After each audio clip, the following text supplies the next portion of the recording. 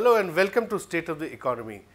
Today we have as our guest Dr. Narendra Jadhav, who is a nominated member of Rajya Sabha and a former member of Planning Commission, and even more than that, he is an economist, and we are talking to him today as an economist. He has been the chief economist of RBI, worked at the RBI for 31 years, and he is also an educationist. In the Planning Commission, his role was that of aiding in the formation of education policy. But today we've called him to discuss the effects of demonetization on the economy. He has years of experience of researching various aspects of the economy at the RBI, and RBI is at the very center of this. The demonetization, in fact, the decision was recommended by the RBI board. So therefore, we thought the right man to talk to us. Welcome to our show, Dr. Narendra Jadhav. Good evening. So please tell us, it's now over a month since the decision to demonetize, and we've had various views coming from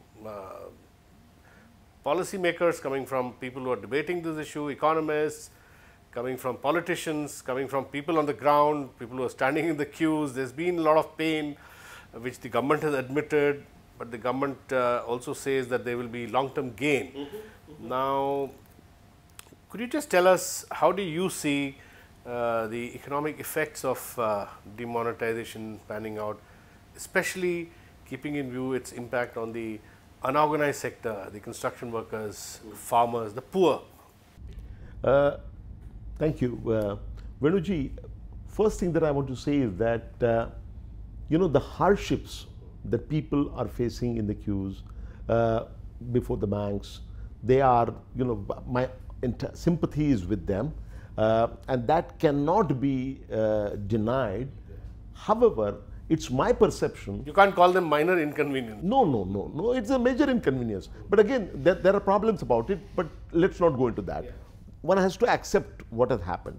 However, what I want to emphasize is that in media and elsewhere, I see people exaggerating the pain that is caused and systematically underplaying the possible gains which are going to be there in the long run.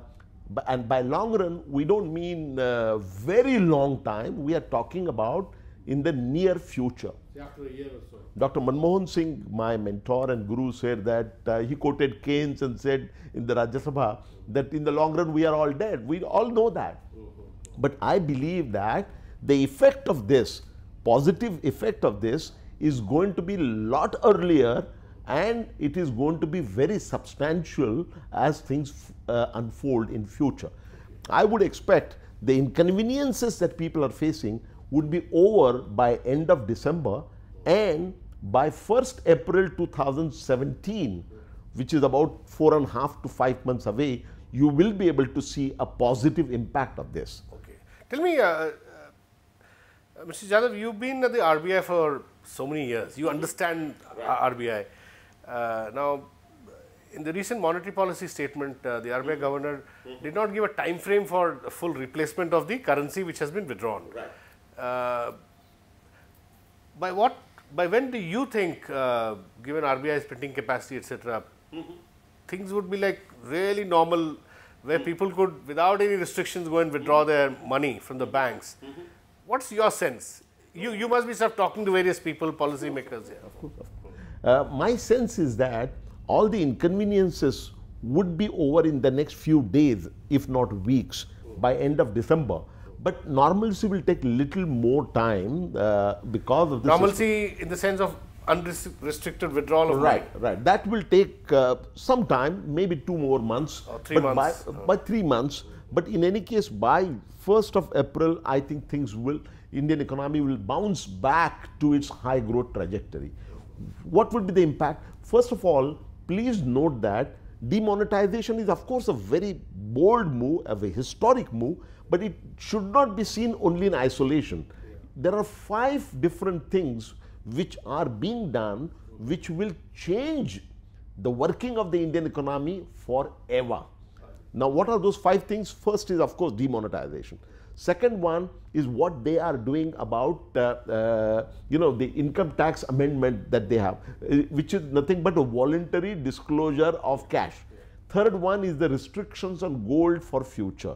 Fourth one is a huge encouragement to digital mode of payment. And fifth one is GST.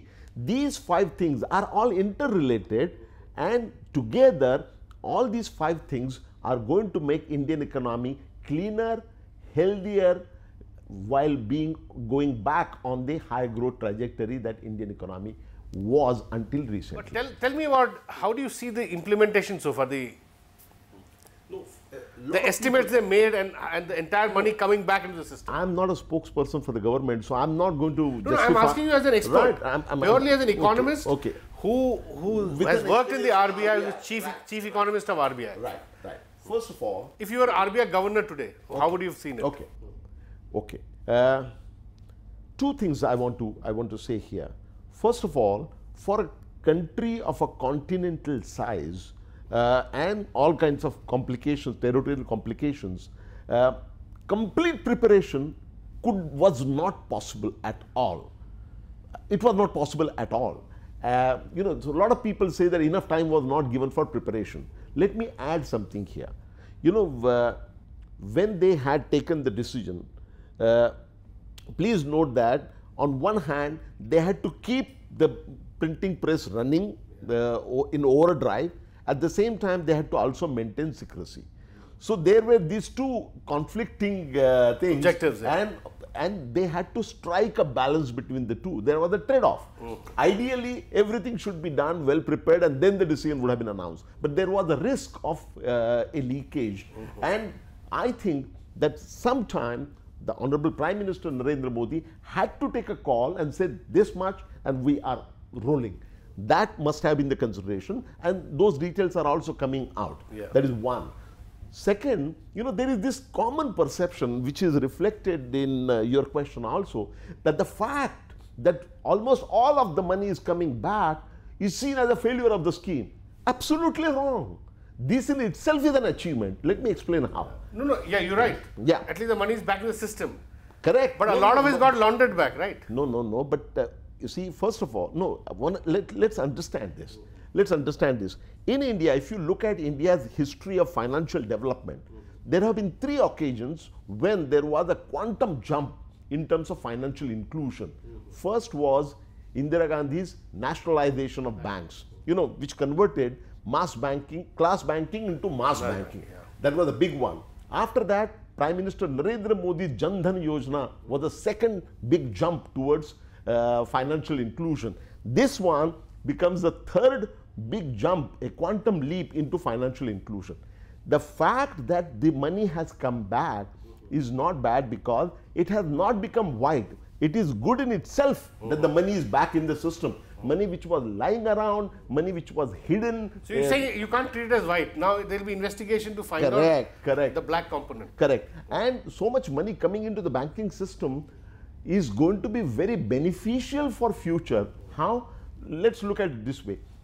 On one hand, higher the incidence of black money, higher is the inflationary pressure. And there is a common sense. When there is a lot of money sloshing around as the black money, people splurge money. So statistically... So it will be disinflationary. No, that is one side. Second side is that banks are now flooded with very large amount of cash. What is the combined effect of these 2? Inflationary pressures coming down and the cash which has come into the bank, and the banks being flushed with very large amount of cash at a very low cost of borrowing. On an average, the cost of raising funds for bank is about 3%. So you think banks would gain from this? Not only banks, we are talking about the economy, boss. Okay. These 2 things together, inflationary pressures being abated and banks being flushed with funds, together paves the way for a major interest rate cut in the system, which will benefit the economy immensely. So you think RBI should have cut interest rates in the last? I think so, but there is a reason why RBI has not done that. What is the reason? I will tell you. There are 2 reasons. One is the global environment. See, December 14th is the Federal Reserve's announcement of their own monetary policy, and it is widely perceived that they will jack up the interest rates. That would create an outflow from India. That is the perception. That is one. Second, oil prices are ticking up. So there is some pressure on inflation. Remember that from next year, because RBI said it also expects food inflation to harden. It is happening. What is happening is that core inflation is remaining sticky. Remember that our target is 5%. RBI's target for next year is 5% by January 2017. And we are finding it difficult to drag it below that, because already, our ultimate target is 4% to 4% Plus retail 2, inflation plus minus 2%. Now what will happen is this. Why have they not done it? One is the international global developments. Maybe they want to wait 3 months. No, there is a very important second thing. RBI has always been cautious, but the present cycle of lowering interest rates started in January 2015. So policy rates, when they are lowered, how much lowering of the policy rates that RBI has done from January 2015 to December 2016?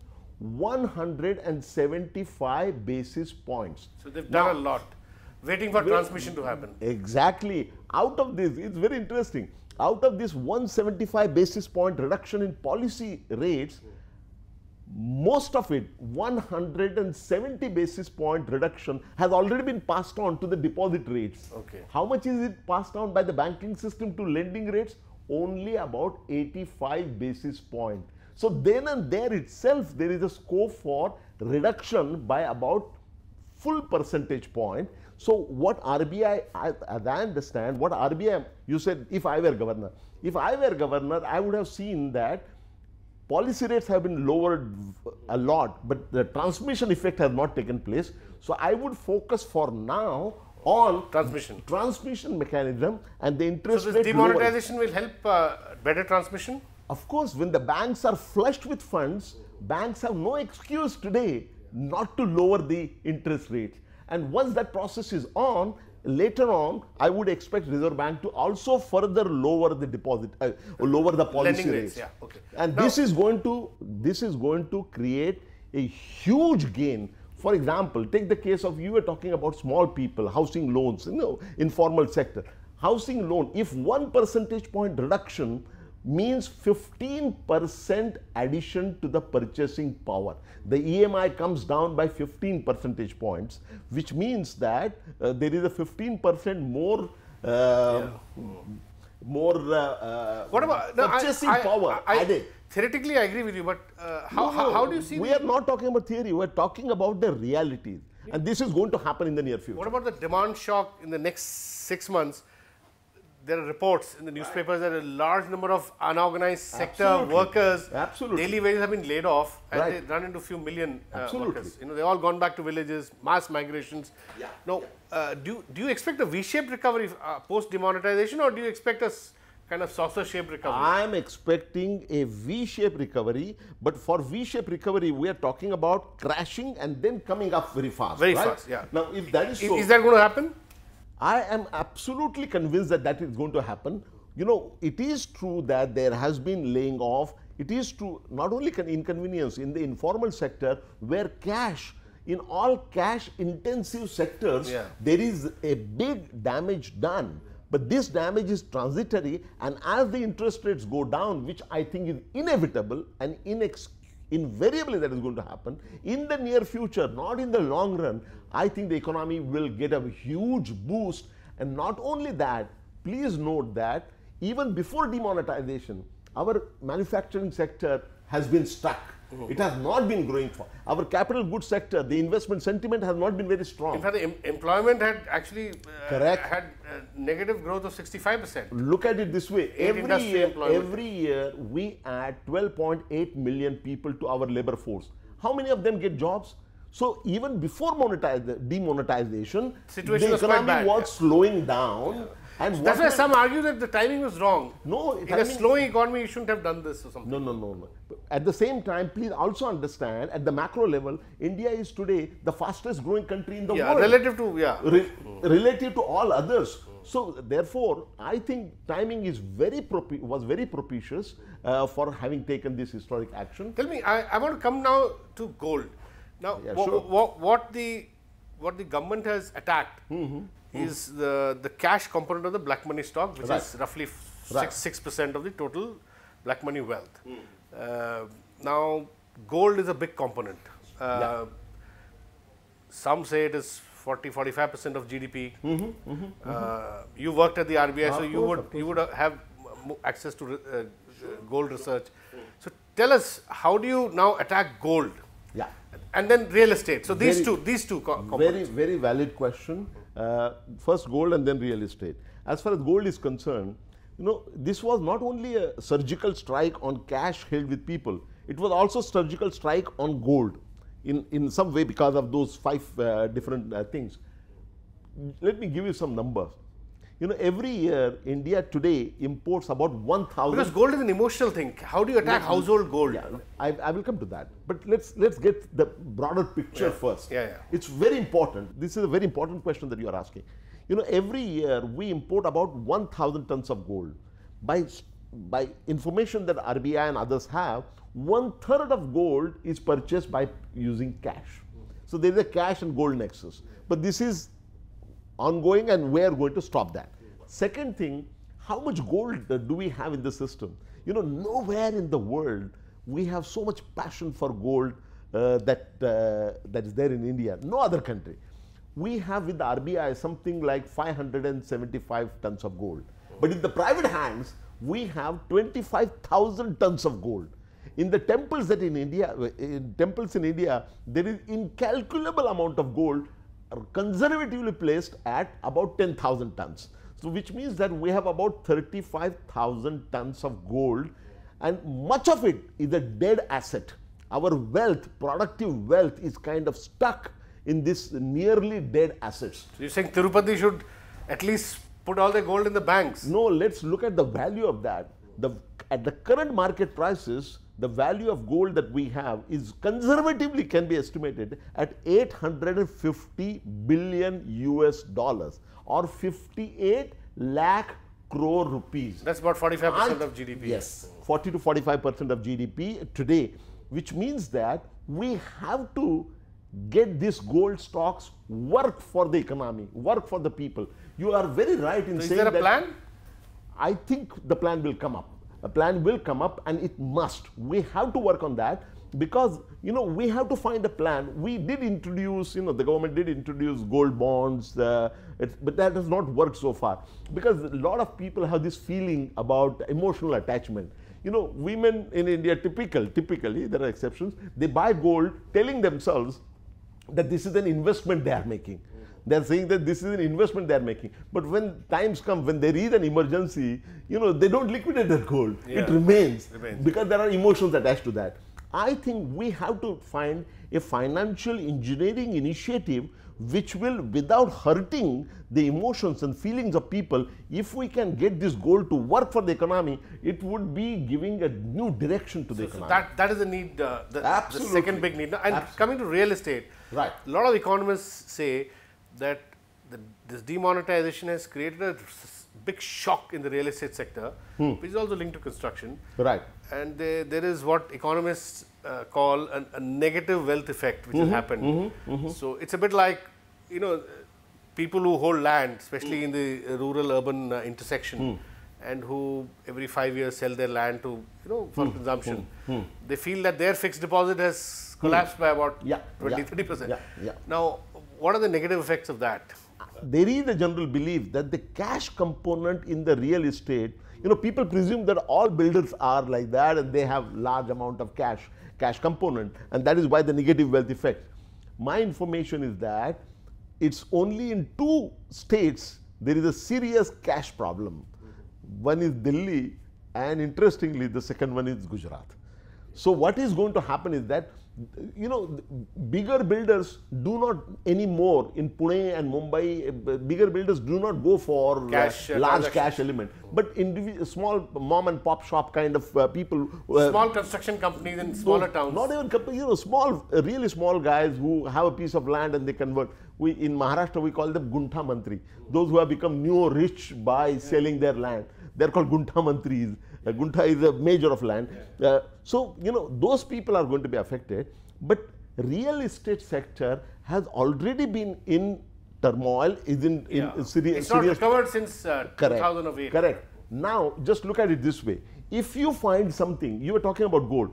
Now, find something. If people are given an option as an alternative, real estate as a sector, you know, it will make a lot of difference to gold. The gold coming in and being converted into real estate, some kind of financial engineering. But more importantly, I believe that although we are highest, you know, fastest growing country in the world and all that, please note that this high growth trajectory has not been accompanied by creation of large number of jobs. Now, just imagine this demonetization exercise is going to give a big boost to India's resources, in the sense that the revenues of the government are going to increase. Somebody has estimated 2.5 lakh crore would be the additional. I don't know, but there would be a huge increase in the government revenues. I would imagine that if this enhancement, this big push in the government revenues, if it is linked up with affordable homes for everybody. Another very interesting slogan. So then the real estate sector could revive also. Absolutely. Not only the real estate sector will revive. Remember, real estate sector is the one which is the second largest employer in our country. So you're saying the construction sector can be revived? Yeah. Absolutely. And that would mean that not only we go to the high growth trajectory, we go to higher growth trajectory with lot more jobs created along, which would make our recovery also healthier than Can I ask you one, since we have just about 2 minutes left, you know, this whole talk of digital economy,